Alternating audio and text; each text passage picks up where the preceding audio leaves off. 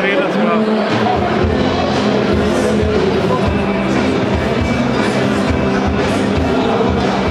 Dobar dan. Sa kim razgovaramo? Sa vama ili sa gazdom? Sa mnom. Sa vama? Ja sam gazdarica. Žene su preuzele vlast gotovo. Tako je, tako je. Dobro, ali znaju žene kako se pravi peglana? Naravno. Jeste čuli šta je rekao malo pre Zoran Kesić? Da, više ljubavi, pažnje i tako. Bez ljubavi nema ništa. peglane. Nema peglane kobasice. Da. Hoćemo kažemo kako se najbolje pravi peglana kobasa po vama? Po meni? Pa to je već tajna. Ajde makar nešto. Svaki majstor ima svoju tajnu. Od kog mesa? Od kog mesa? Da. Od junećeg, kozijeg, ovčijeg. Koliko vremena traje ta operacija, pripreme, svega? 25 dana, otprilike. Ovo je sin? Ne, to mi je komšija. Komšija. Koji je u ekipi. Dobro, a recite mi koliko tu treba vremena se pripremi, gde nalazite meso? Jer je najveći problem za nas ovde sirovine, je li tako? Mi smo to u mesari. Jeste, ali meso je sve pripremljeno već bilo iz naših mesara. To smo uzimali, znači provereno, sve kvalitetno i pravili smo kobasicu sa njim. A koliko vas je radilo? Molim? Koliko vas je radilo? 4 plana. 4. Porodična manufaktura? Pa, porodična, da. Porodična, jedan komšija? Da. Dobro, recite mi, je li ovo vama osnov života ili više dodatni prihod? Pa ne, nije dodatni prihod, već isto onako iz ljubavi, tako reći. Iz ljubavi? Hobi, da.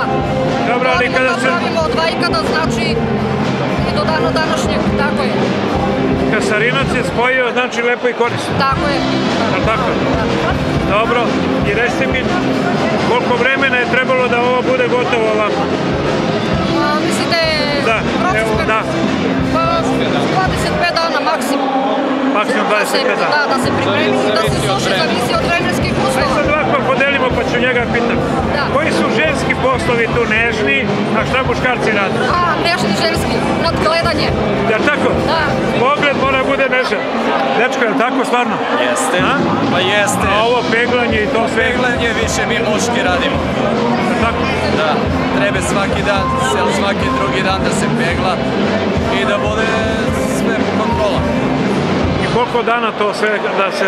Pa 25 dana, zavisi od vremenskih uslovi.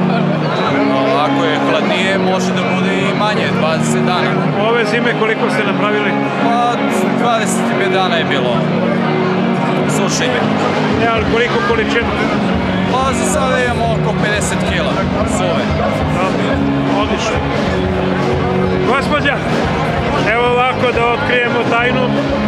Ja sam saznao da je Kasarinac osvojio prvo mesto, ja vam čestitam. Hvala najlepše. A znate šta kažu? Iza svake uspešne žene stoji uspešan muškarac. Je li tako? Evo ga, pogledajte. Pa nekad to i ne... Tako je. Je tako? Aha, gledajte! Sujeta muška. Ne, to nekad i ne znači tako. Ne, on samo vodi poslove, a ona raspolaže. Ja se taman da proslavimo suprotni rođendan. I kod vas je žena broj 1.